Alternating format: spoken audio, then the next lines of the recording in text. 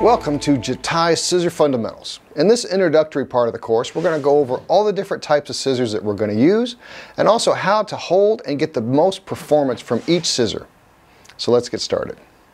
So let's start with the Tokyo scissor. The Tokyo scissor has a convex blade, and it's made of VG10 stainless steel. It has a straight handle. Also, the finger rest is removable.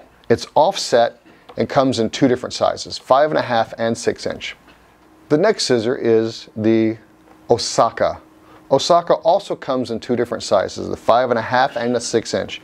The thing you'll notice about this, it also has a convex blade and it's made of VG10 stainless steel, but the handle is molded so it's much more comfortable for some people in their hand, and also the finger rest is not removable, it's molded in. So it conforms to your finger more comfortably. It's also semi-offset, so it's not as offset as the Tokyo, but it's still slightly offset. Next is the Kyoto. The Kyoto is the most refined scissor that JATAI makes. It has an adjustable tension screw, and it has a removable finger rest. It also has a semi-offset handle, and the handle is ergonomically molded to fit your fingers and be more comfortable. Next but not least is my favorite, the Tokyo thinning scissor. Now, the Tokyo thinning scissor has 29 teeth. It removes about 30% of the hair with each scissor stroke.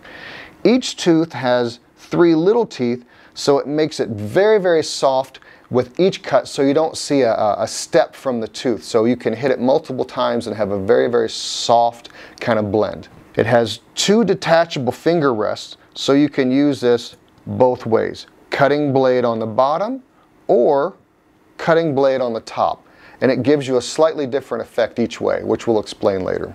It also has an adjustable tension screw, so you can really fine-tune in the tension to where it's perfect for the scissor. Alright, so the next thing I want to kind of cover here is how to properly hold your scissors so you get the best performance, and also it makes it as easy on your body as possible. The first thing is when I hold the scissor in my hand, right? I put the ring in my ring finger, and I want to put it anywhere between the second knuckle and the third knuckle, anywhere you want between there. The part here, the handle, I want to go anywhere between the second knuckle and the first knuckle. So it's either going to be at a 90 degree to my first finger, or it will come back towards this knuckle and create an angle coming back towards my thumb. So anywhere in between here that you find comfortable is fine. I tend to hold it deeper in my hand, especially when I'm doing any kind of scissor over comb work.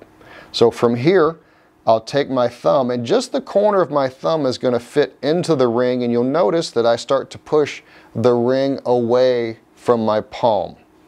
So that creates tension on the scissor. I only put my thumb just in the little bit of in the crotch of that ring, and I only move my thumb. When I hold this up, I keep my wrist straight, I keep my elbow bent, and I have my hand come up, and as I place the blade on my finger to cut, I only move one blade, and that gives me a solid stationary blade to cut against. So it makes it easier for me to repeat exactly how I'm going to be cutting. Now with the thinning scissor, the great thing about the thinning scissor is that you've got tangs on both sides. So this is the cutting blade, and then this is the thinning blade. So whichever way that the cutting blade is positioned is the way that the hair is going to flow.